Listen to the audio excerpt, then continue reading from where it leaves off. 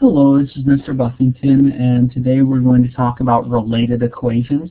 They're kind of like your family tree. How people are related to you? Well, we're going to look at how equations are related to each other. Kind of.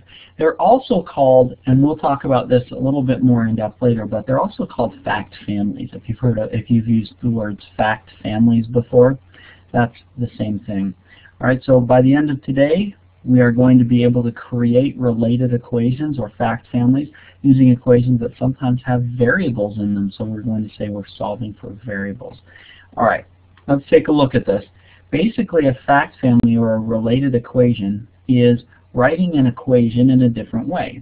It's not changing anything, it's just writing it in a different way. You may have called them fact families in the past, usually with just numbers, but we're going to call them related equations for the duration of this lesson.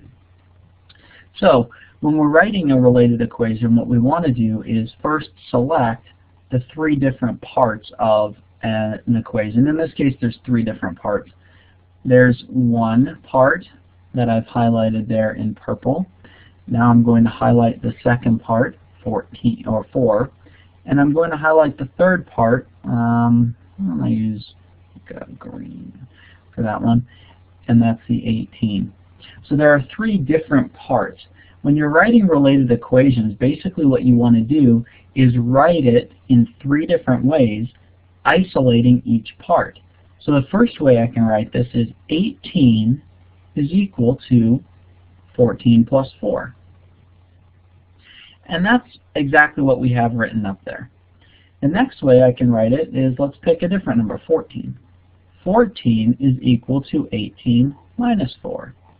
Right? We've just rewritten the equation in a slightly different way. Now let's look at the last final term inside of our equation, and that's 4. 4 is equal to 18 minus 14. All right? Same numbers, just a different order. They're called fact families or related equations. That's basically it.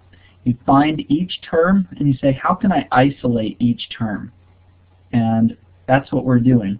Basically, you're taking each term and writing it by itself, with the other terms over here. All right. You'll also notice one more thing. Because we have addition here, we're going to be using either addition or subtraction. In the future, we'll have some with multiplication, and we'll show you what happens with that. So, with letters, they will look like this. I just want to talk about variables for just a minute. A variable is just a letter that represents a number. So if A plus B is equal to C, then C minus B is A and C minus A is B. So that is the way that we would write these using letters. The way that I wrote them in the previous slide had the number by itself over here with an equal sign, and then the related equations all following the same format. Both are the same. Putting A on this side of the equal sign instead of this side of the equal sign over here, you'll notice that C minus B is equal to A is equal to C minus B. Doesn't matter what order you put them in, they're the same thing because they're on both sides of the equal sign. All right? So that is what related equations look like. Now, when we use other operations, this is an interesting equation, D equals RT. That means that D is equal to R times T. Now I said before, when you have addition, then the other equations had subtraction. Well, when we have multiplication, what we're going to do is that you'll notice here we use the opposite operation. So D is equal to R times T. R would be equal to D divided by T. And T would be equal to D divided by R.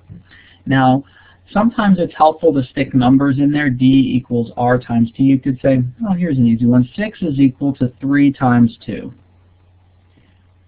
So if that's my D right there, and I can use a highlighter here to kind of emphasize this, if my D is green, that means my 6 is green, right? And I'll say 3 is red, R is red, and then we'll pick another color, purple, 2 and T. So you'll notice here that when you do this, D is our 6, R times T, 3 times 2. So I'm saying R, which is 3 is equal to 6 divided by 2. And 2 is equal to 6 divided by 3. So you can use that. You know that all these facts are true. 3 is actually equal to 6 divided by 2, and 2 is equal to 6 divided by 3. It's just rewriting them using all of the numbers. It's a little bit more complicated when you put in variables because we're not used to using variables. All right, so let's go ahead and actually practice writing some related equations.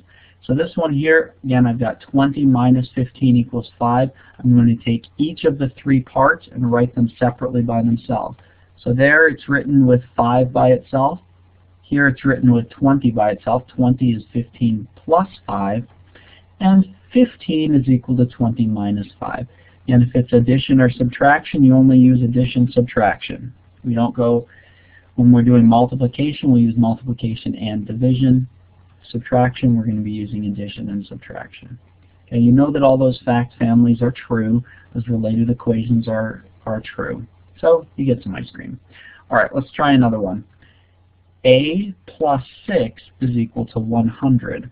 How would we write these related equations? You can pause the recording and try and write them on your own. I'm going to kind of go a little bit more quickly through this. I've got 100 by itself, so that's one of them. Next I'm going to get A by itself. A is 100 minus 6, in other words 94. And then I'm going to do one that has 6 by itself. 6 is equal to 100 minus A. Right? That's how I would write those related equations using, again, isolating each term for 3 separate equations. Now here's one that has multiplication. So my related equations will be using division. So this one I have 60 by itself. This one here I have T by itself. T is equal to 60 divided by 4, or in other words 15. And in the final one I'm going to get the number 4 by itself. 4 is equal to 60 divided by T. Okay, related equations. Again, if it starts with multiplication, your related equations will be using division. All right? So, c'est très bon. That's what this guy here, this French guy would say.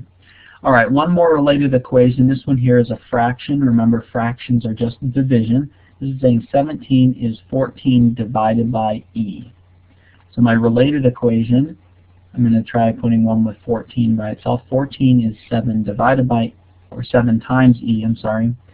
And E is 14 divided by 7. E is on the bottom, so it's going to be 14 divided by 7. So those are my related equations.